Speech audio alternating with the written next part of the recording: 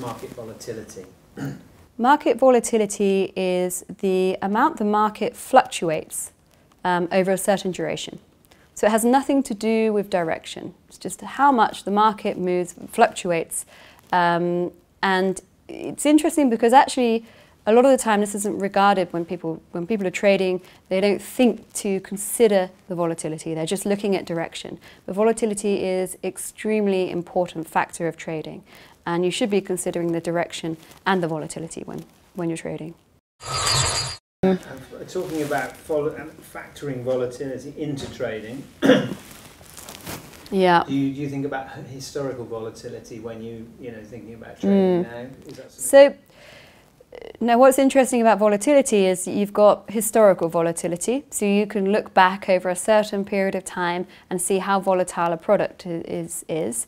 But that's not necessarily that useful in your trading because you're trading in the future. So you need future volatility, but it's impossible to work out future volatility because it hasn't happened yet. So what exists in the market is something called implied volatility. And this is volatility of what the market is expecting volatility to be. And it's a measure in the market. You can get hold of implied volatility figures and it will tell you you can choose the period of time. So you can say, okay, well, how volatile does the market expect euro dollar to be in the next week?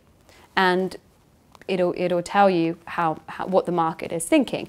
Now, how is that useful? Well, on the one hand, you can incorporate it into your spot trading or forward trading and have an understanding of how much volatility is expected. On the other hand, you can also trade it, but you can also trade volatility directly because through buying options, you are maybe buying on direction, a directional move, or you're buying volatility, or both. You can incorporate both together.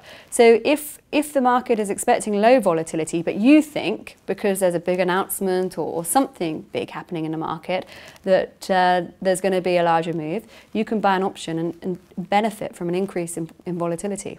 You need to look at implied volatility data. And you need to look at, an implied volatility literally means expected volatility. What does the market consensus believe that volatility is going to be in a certain pair over a certain period of time?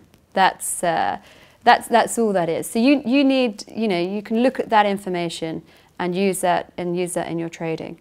It's the same thing as when you're trying to predict what's going to happen with a price. You're looking at the market consensus, and this is a market consensus of volatility.